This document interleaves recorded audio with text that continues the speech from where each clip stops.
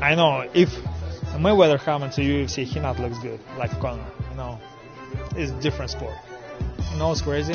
I respect Conor because he's coming to boxing. You know, I know it's a little bit difficult for him. You know, he looks nice. He looks good. You know, I know if Mayweather coming to UFC, he not looks good like Conor. You know, it's a different sport.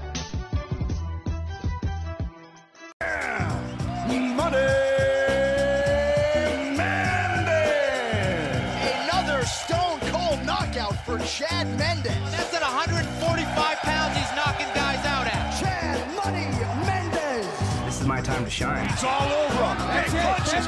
And it's all over. That's it. Chad Money Mendes.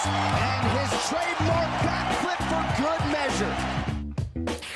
Welcome back to UFC Tonight. Our next guest has dropped Jose Aldo, knocked out Ricardo Lamas, and hunted more deer, pheasant, boar, and duck than Ted Nugent. Joining us via Skype from Boise is Chad Mendes. Chad, how many different kinds of animal meats do you have in your refrigerator, man, or freezer? What do you got there?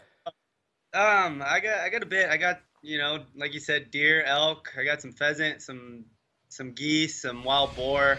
That's basically what I live off through my training camps and even outside of camp. So I love it that's how you started this off. Thanks, bro. well, listen, how does it feel, man? It's been a little while since you've been in the octagon, obviously. How does it feel to be back after such a long layoff on Fight Week? Man, I'm so excited. You know, this time off has been good for me, both mentally, physically.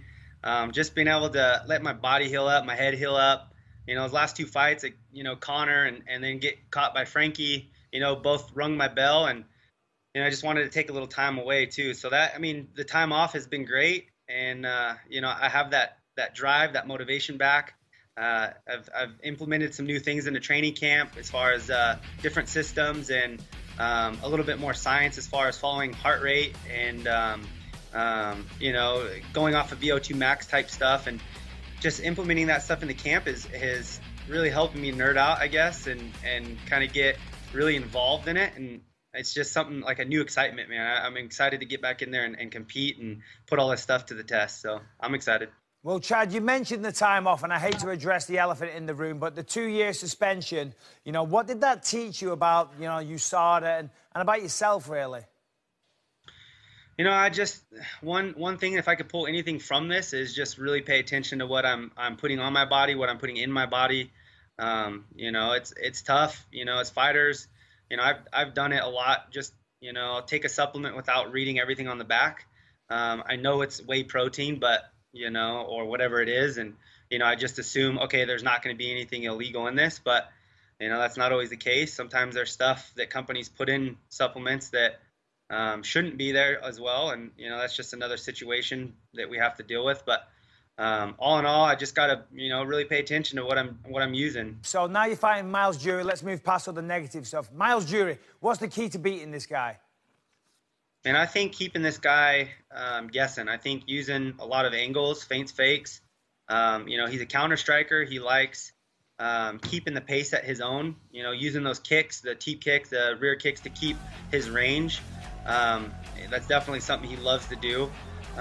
He'll throw some crazy stuff in there, flying knees, and he's pretty comfortable on the ground. You know, he's obviously great at jiu-jitsu, and you know, he trains at a good camp. Those guys have solid wrestling as well. 2 years away from the UFC, there's been a lot of changes, a lot of new fighters on the roster. What do you think of the UFC these days? Has it changed a lot?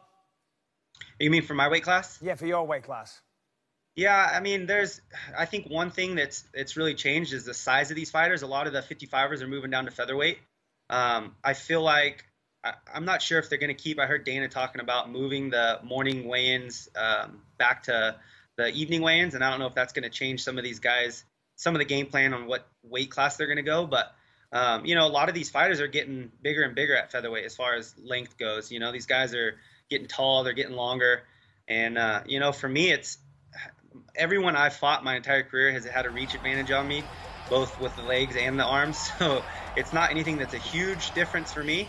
I think my athleticism, my speed, my wrestling, my power, if I can keep all that on point and, like I said, come up with these game plans and stick to it during these fights, I think I match up great with all these guys. Best of luck Saturday night. All the best. Thank you. All right, let's take a closer look at one of Chad's favorite weapons with the Knockout Coverage Spotlight, sponsored by Metro PCS. Get knockout coverage on the UFC on a network that covers 99% of people in the U.S. All right, here is Chad Mendes getting it done here against Conor McGregor with that lead right hand. Doing it against a southpaw, that is a good weapon. Of course, he will want to use that against Miles Jury, the southpaw here. Very good at slipping his head off that center line and landing that right hand. He has knockout power with that hand as well. Yeah, absolutely. Time and time again, we've seen him hurt people with that fight. That punch. The Conor McGregor fight, that was one of the hardest fights that Conor's ever had. And then after that, the Ricardo Lamas fight. First round, boom, put Ricardo away. Big power from Chad Mendes. Yeah, absolutely. You got to worry about his double leg takedown as well. Let's bring in Ivanov's UFC welcome party. Joining us via Skype from Boise, the site of Saturday's Fight Night, Junior Dos Santos. Junior, is Boise everything you thought it would be? Yes, it is. You know, great city, great people. I'm enjoying to be here. So, Junior, what do you know about your opponent, Ivanov? Well, I don't know too much. I know that he's coming from Sambo. You know, I know that he's tough. You know, he has only one loss in his whole career. And he already beat the biggest heavyweight of the whole time, I think, you know, Fedor Emelianenko. So, Junior, you're coming off a long layoff due to a mistake from USADA. What changes do you think USADA need to make? Yeah.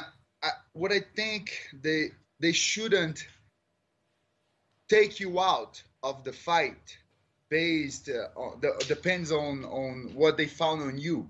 Like in my case, they found little amount traits of diuretic, a cheap diuretic on me, hydrochlorothiazide. So based on that, they shouldn't just take me out of the fight. They should do the investigation, but they should keep me fighting, you know. And if I get declared guilty at the end of the investigation, then they could double the penalty. But don't take me out. Don't stop my life based on of course, on what I take. Now, you must have been very frustrated because you were supposed to fight Francis Ngannou. Is that a fight you still want? I don't pick opponents, you know. I want to fight with the best, you know. If the UFC wants me to fight Ngannou, it's gonna be my pleasure. My goal, my biggest goal, is to become the champion of the world again, and I'll do everything what I have to do to get there. So Ngannou was actually fighting Saturday night. Another person that was fighting Saturday night was Daniel Cormier against Stipe Miocic. What did you think of that fight? Oh yeah. Yeah, that was a big surprise for me, you know. Of course, I thought Daniel Cormier could win that fight, but not the way he won the fight, you know, knocking Stipe out, you know. I think, you know, he did great, of course, but I think Miocic accept to fight in the close distance, you know, accept the grappling game with Cormier, which was the only chances that Cormier had to win that fight, you know. So congratulations for the new champion, and that's it. Okay, well, listen, you train at American Top Team. Of course, you're a Brazilian, but there's Colby Covington in the same building. Does that get a little weird ever? No, not really. Yeah, there's many Brazilians training at the ATT. Actually, you know, I never had any problem with Colby. You know, I know he say a lot of bad things, you know, about my country. But man, the thing is, who is Colby Covington in my life? He's nobody. So I don't care about what he say. He's nobody in my life either. Junior, man, it's great to see you in good spirits, and we can't wait for your fight on Saturday. Thank you very much, Kenny. Let's go. Good luck, my man. He seems too nice to be dangerous. He's a very nice guy. Yeah.